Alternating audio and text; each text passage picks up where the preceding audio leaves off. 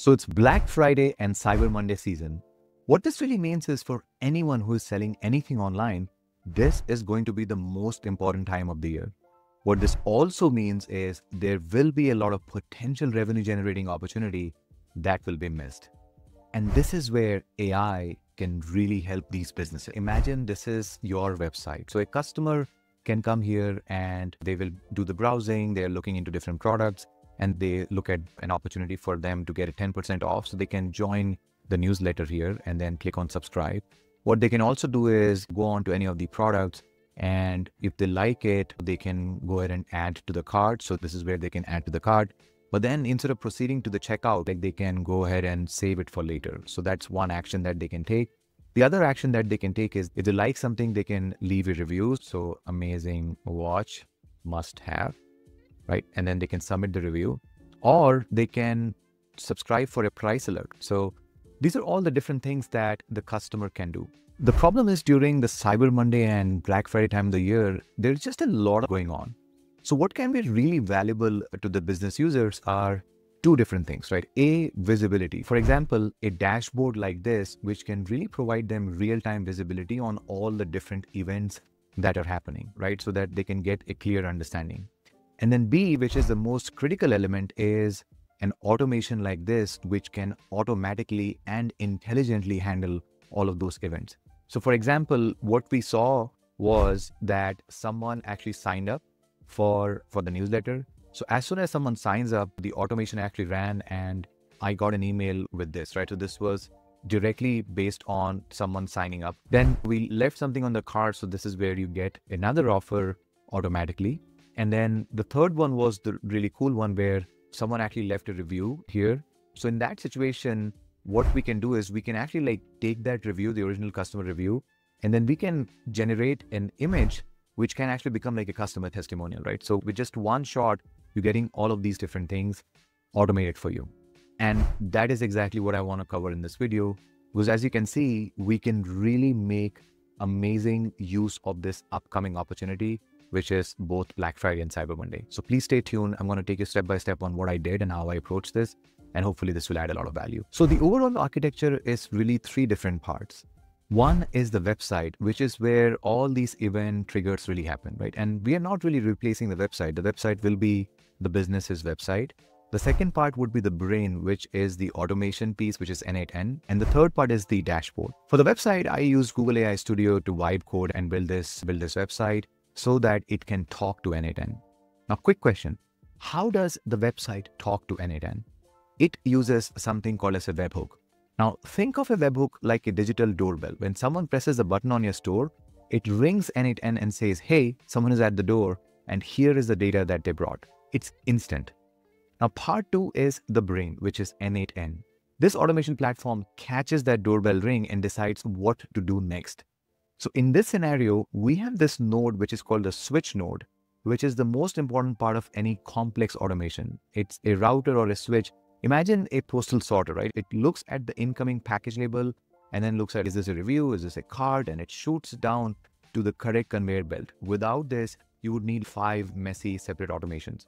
We could have also used an AI agent in this scenario, but I wanted to keep it simple. The third part is where I've used Google Sheet as a dashboard to make it super simple, or you can build a dashboard on the web as well, which I showcased a few seconds back.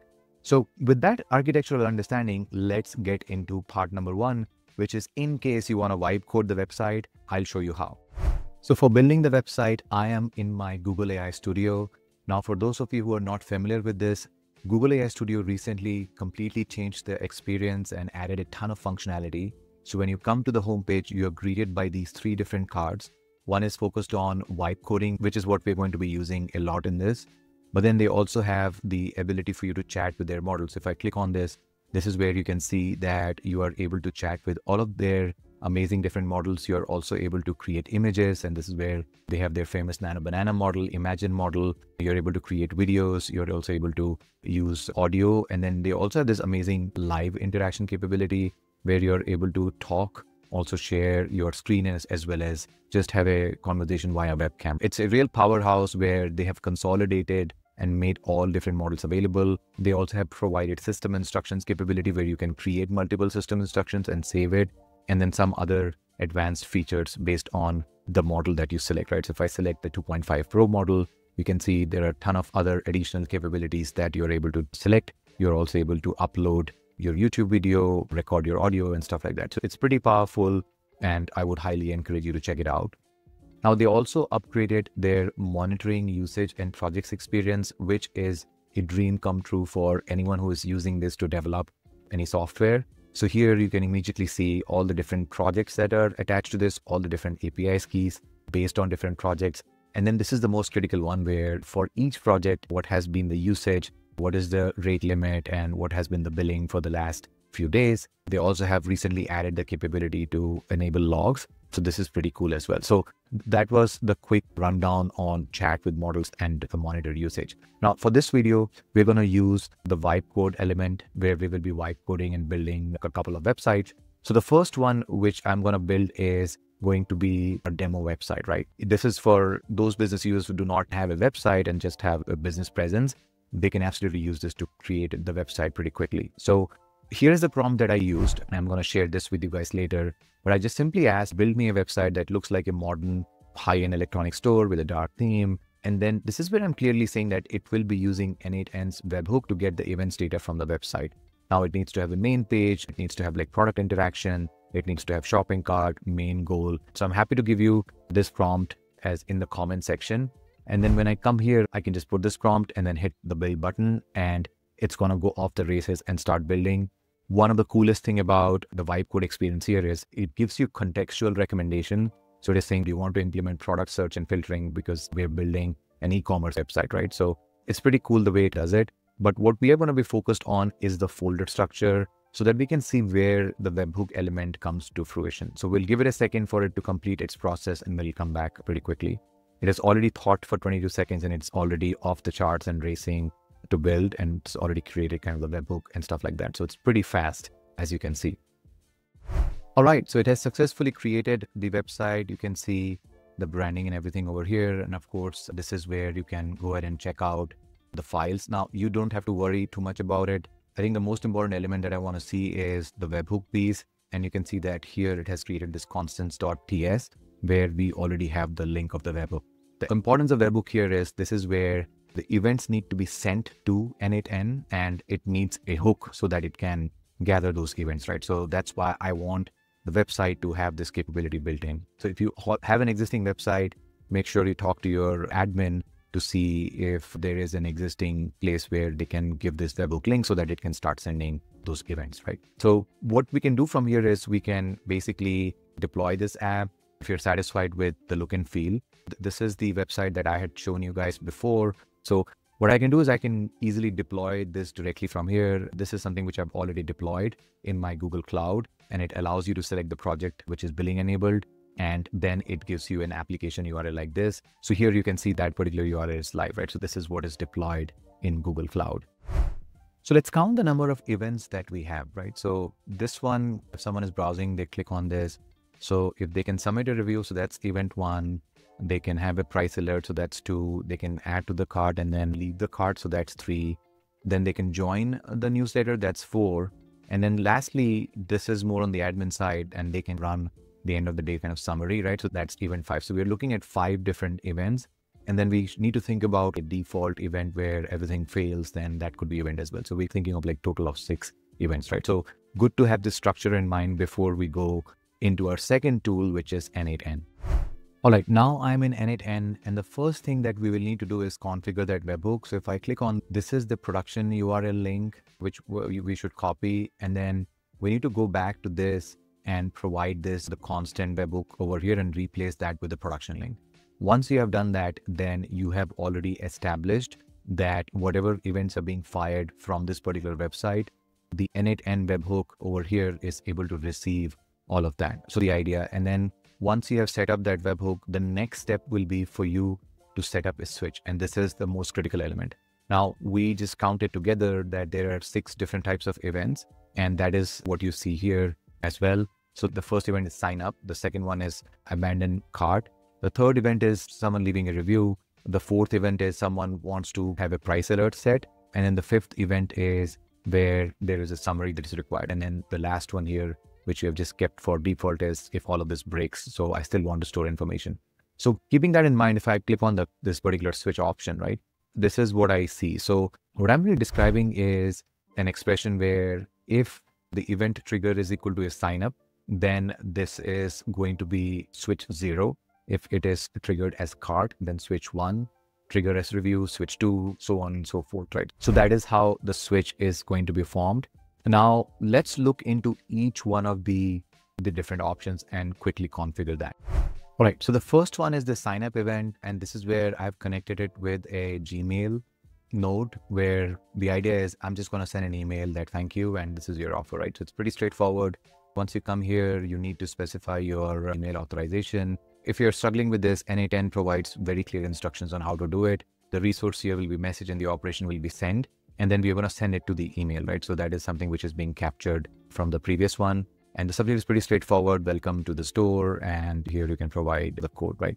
The tip here is to use an HTML itself as part of the message if you want to have a more polished output. So if you want to have an output like this, you might need to provide an HTML format as well. If you want to have a single simple one, then you can just provide that particular message. So that's the first one. Similarly, for the second one, the event is someone abandons the cart. So you can come here, do pretty much the same thing. And here you just say that by addressing by the email that, hey, you left something behind, and then I'm going to offer you this much. If you look at this, this is the email that was generated. So the third one here is the AI review. What I'm really doing is I'm using a Gemini, the model here, in order to get the review message and polish it a little bit, right? So what I'm saying here is, you're a marketing bot, turn the following review into a single punchy one-line ad copy. And then I want to use this to basically create an ad creative, right? So I'm going to use the customer testimonial and at the same time reuse it as an ad. So that's the intention. So I pass it through the AI review, and then I attach another Gemini node here where the operation is actually like to generate an image, right? And this is where what I'm really saying is use the output, professional product photography shot of the actual product where someone actually left the review, and then create an image and then overlay that with this particular text, right? So once that is done, what I'm asking is to then send me an email with the attachment. So you saw that earlier where I had got this email, which is exactly the output of the review with the image created using Nano Banana, right? So that is something which was done using the third node, which is the AI review one. The next one is the pricing one. So here all I'm doing is I'm really capturing the information directly in Google Sheet. And then the last one is summary, where I'm also capturing in Google Sheet. So this brings me to an important topic where what I'm really trying to do is ultimately create a dashboard where I can show all of these things together, right? So which could be a live dashboard. So I have these different columns, in my Google Sheet. Now, again, I can use a Google Sheet, or I can send all of those events again as a webhook. For simplicity, I'm using a Google Sheet.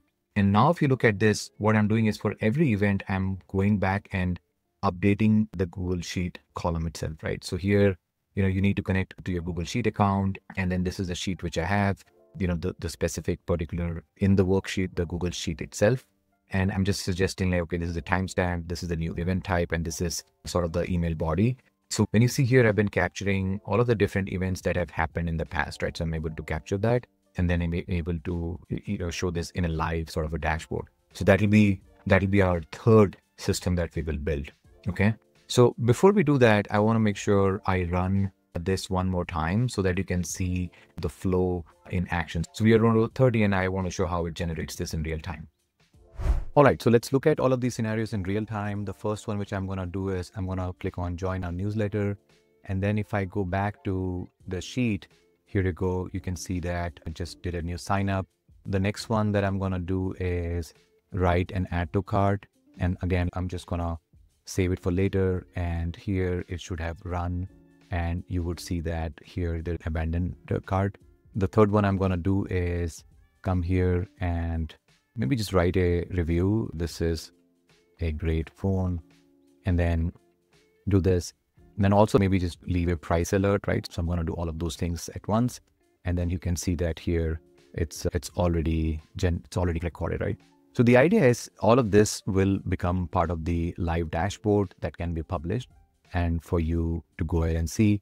And at the same time, you're getting all of these emails directly as the node has executed, right? So you can see that the new creative now based on the watch this phone is great is also available because this is using Nano Banana in the backend, right? So if you go to N8N, you can also see the execution here.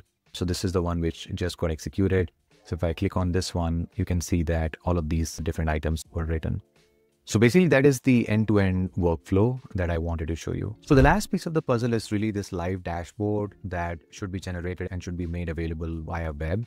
So this was pretty easy to do. So what I did was, as the N8N was capturing all the events and storing it in Google Sheet, then I created a different tab here and just provided this summarized formula. So I'm just counting the number of times the cart was abandoned and multiplying it by the price. Similarly here, I'm counting the number of times someone has actually kept a price alert. Here I'm counting the number of times the AI agent has worked. And then here I'm providing the sentiment, right? So once I'm done with that, then here there is a capability for me to publish this to the web. I can publish the entire document, but since I just want the dashboard capability, I'm just going to publish that to the web. And once you do that, then you have your dashboard published and you can get a live view of whatever is happening from your automation perspective. And this is going to be very helpful in this busy season when you can absolutely see how your revenue is impacted and how there could be a missed opportunity for you to enhance. And you can really go one step forward where you can actually create this entire dashboard as a website itself using Vibe code. The only difference there would be in your N8N, instead of having this, you will have another webhook attached to all of these, because now these events are, instead of writing to the sheet, they will write to another webhook, which becomes an input to this particular website, right? So now your webhooks are coming over here and there you go. You have your complete mission control dashboard live. Then as soon as anybody is entering any details, you will be able to see this live. All right. That is what I wanted to cover from an AI perspective on how AI can really help real businesses during this very busy season. Now, I have this crazy idea. What if you don't know what can be automated on your website? I'm going to try to build an AI bot that uses Google's Gemini's computer vision model to look at your website and then automatically discover every automation opportunity for you. If you want to see if that actually works, please let me know in the comment section. I'm hoping this video added value to you, and if it did, please hit that like button and do subscribe to the channel so that you're immediately notified with all the new videos that I create. Thank you very much for your time. I will see you in the next one.